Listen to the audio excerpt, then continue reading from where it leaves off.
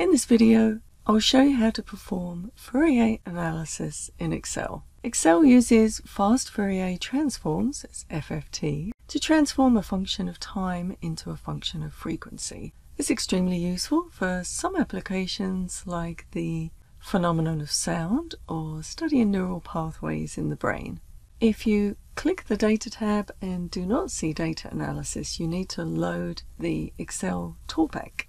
Click File, More, Options, Add-ins. Click the Go button next to Manage Excel Add-ins. Make sure the Analysis toolpack checkbox is checked. Click OK, and when you go back to the Data tab, you should see that Data Analysis option. The first thing we want to do is to create and fill a column representing t. That is the time for each discrete data point.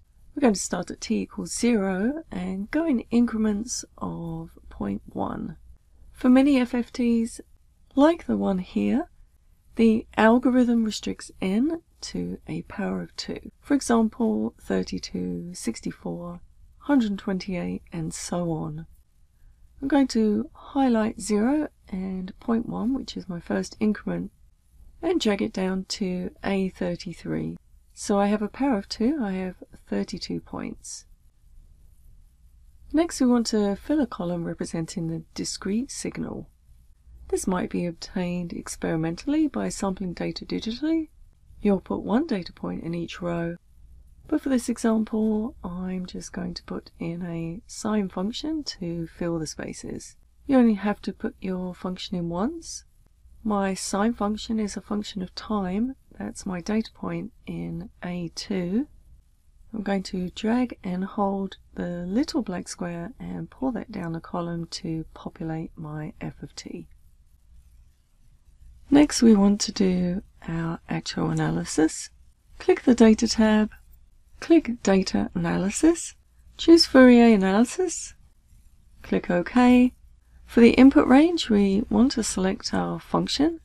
That's in column B, from B2 to B33, and I put a colon separating those two values. And for the output range, I'm going to put that in column C. In the next column, I'm going to label my points so I have frequency access. I have 32 points, so I'm going to label those 1 through 32. Next, we need the total time for the data. If I subtract the last time from the first, get a total time of 3.1. Next, let's convert from point number to frequency by dividing by the total time. So I'm going to take my point and divide it by A34.